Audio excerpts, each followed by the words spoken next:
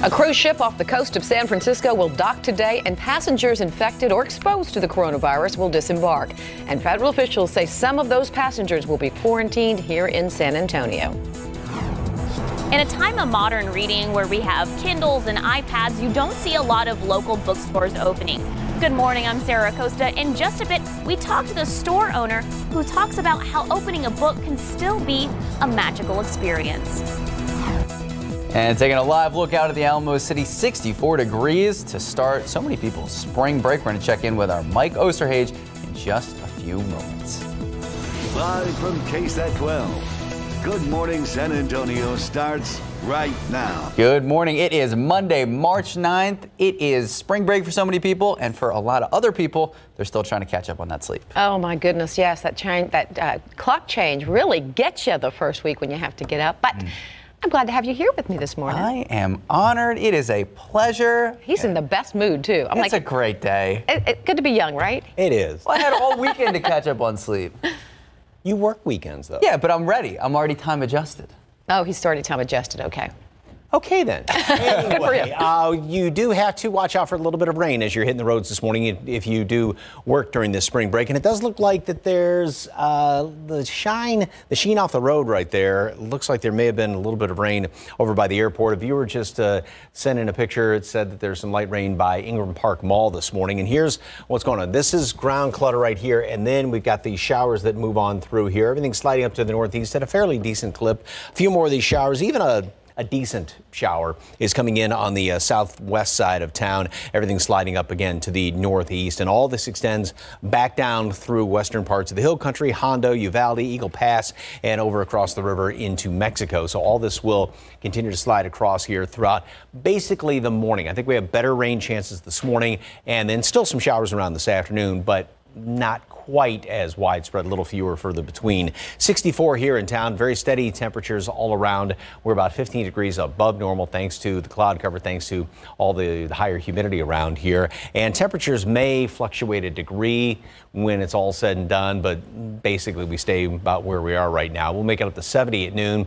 Still a few showers around here, and 1 or 2 showers later on this afternoon, and a high temperature up to 74. Now, we are going to start to warm up going into the middle part of the week. High temperature right around 80. Then another front's going to move down through here. It's not going to be a huge blast of cold air. It'll kind of take us back down on the other side of normal, but also more rain chances to finish up the week and go into the weekend. Details on that coming up. Time saver traffic right now. Here's Officer Marcus Trujillo, and I see right in the middle of the map. Now, we've cleared up those other 2 accidents in the area of Highway 90 and 410, but we're also seeing, and I'll show that in just a minute, we're also seeing what looks like could be some damp roads, very visible on the access road of 10 de Zavala. Okay. Main lanes, not so much, but we have a lot more activity on the main lanes. Right now, let's take a look. This is the accident right now. If you're in the downtown area, you usually use that Martin Street entrance ramp to westbound I-10 to head back out towards Crossroads.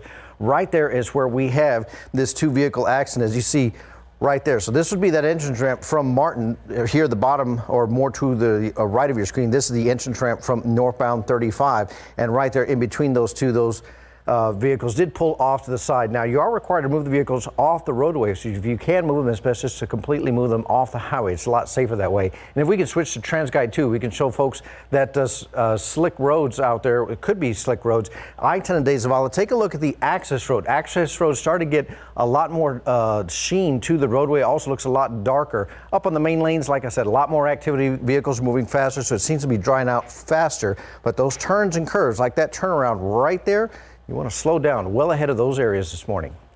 Max and Leslie. Thank you, Officer Trujillo. This morning, we are waiting to learn exactly how many passengers from an infected cruise ship will be coming to San Antonio. Federal health officials confirm JBSA Lackland will hold passengers from a cruise ship off the coast of San Francisco, but they haven't said how many. JBSA Lackland officials say only passengers who do not show symptoms will be taken to the military base for testing and a 14-day quarantine. Of course, we'll follow this story all day, so stay tuned to our later newscasts, and you can always get the latest on KSAT.com. And the cruise ship that is docking today is carrying 3,500 people, the passengers and crew. Well, they've been in limbo for days now as they await the results of their coronavirus testing. There are 21 confirmed cases on board, and now they have a plan to treat the sick and limit the spread. CNN's Nadia Romero has more from San Francisco. We are waiting the arrival of that Grand Princess cruise ship sometime today here at the Port of Oakland. So here's what happens for those passengers. Those who are sick or very ill will be transported to area hospitals. Other passengers will be quarantined either at military bases here in California or in other states. Crew members will remain on the ship, and that quarantine time period is 14 days. We will arrive at some time on Monday. Thank God. With the coronavirus on board this Grand Princess cruise ship in the San Francisco Bay, passengers want off. The cruise ship captain telling passengers disembarkment may take several days. Some rushed to the hospital, others sent to quarantine. As the mayor of Oakland, I have 3 priorities right now. First and foremost is to ensure the safety and health of my community. Shop owners in San Francisco's famed Chinatown point to coronavirus fears causing bare streets. People are simply staying away. We brought it with us. Jessica and Patty Clark didn't let the coronavirus stop their annual mother-daughter trip. We made sure we brought hand sanitizer. We've been much more aware of washing our hands and what we're touching and not touching our face.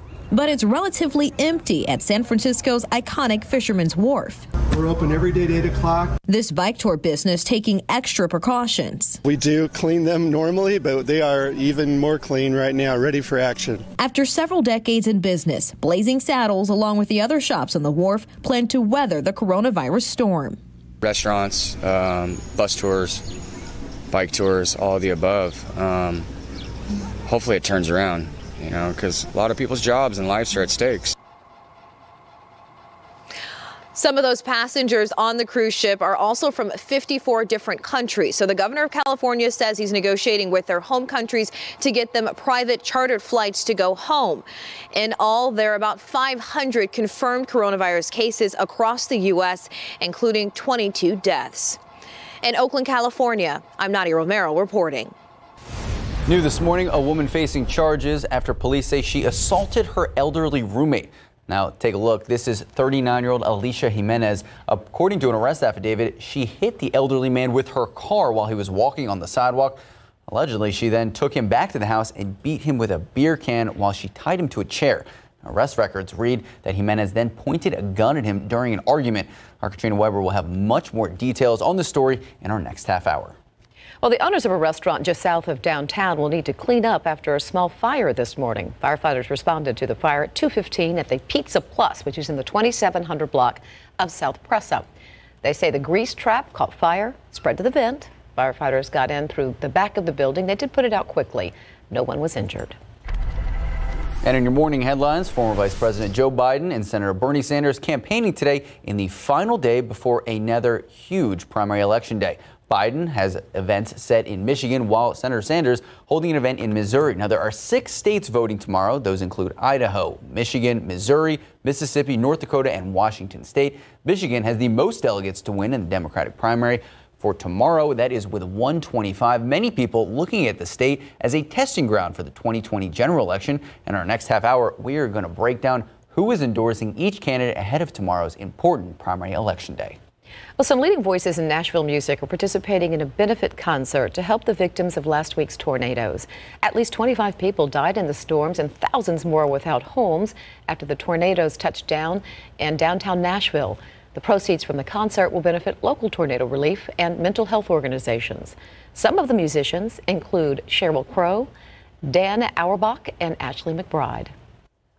And earlier this morning, Pope Francis live streaming his daily Mass, which was the first time in the Vatican's history. Now, the Pope decided to stream the Mass out of solidarity for those people suffering from the coronavirus. Now, this comes after the Pope decided against giving his public blessing out of the window above St. Peter's Square, discouraging crowds from gathering in Italy. That comes as most of northern Italy is shut down over fears of the coronavirus outbreak. With new technology, some may wonder if physical books are a thing of the past. I really hope not. But New York Times bestselling author Jenny Lawson, she agrees with us. She doesn't think so. It's why she is opening a bookstore that includes a bar right in the heart of Alamo Heights this spring. Sarah Acosta spoke with Lawson about her store, Nowhere Bookshop, and why she says books are still magical, even in a digital age. I've just always wanted to have sort of a magical, weird place that I could go to and escape. Jenny Lawson is a 3-time New York Times bestselling author. She is opening Nowhere Bookshop off of Broadway in Alamo Heights that also includes a beer and wine bar this spring. She understands competing with big online corporations and digital books is challenging and isn't why she is opening her store. I definitely did not want to start a bookstore to make money, which is a really good thing because I'm not quite sure that they do make money. But I have always felt like bookstores are a sanctuary. A sanctuary and safe place for people who want to get lost in books. Lawson says she came up with the name Nowhere Books because as a child, she'd be able to travel anywhere, out of nowhere, by just opening a book. When you go to a bookstore, it's like going to a travel agent and they say, like, where do you want to go? Lawson says she believes physical books are still important and should be cherished, even more so in the digital age we live in. But there's something about the physical weight of a book that is grounding. It's a way of looking into other people's heads and creating empathy in a way that I don't necessarily think that we do today. You can connect with books and authors not only at Lawson's store when it opens this spring, but also at the 8th Annual San Antonio Book Festival on April 4th. The festival will be held downtown next to the Central Library and the Southwest School of Art. You can find more information on Nowhere Bookshop and the Book Festival on KSAT.com. Sarah Acosta, KSAT 12 News.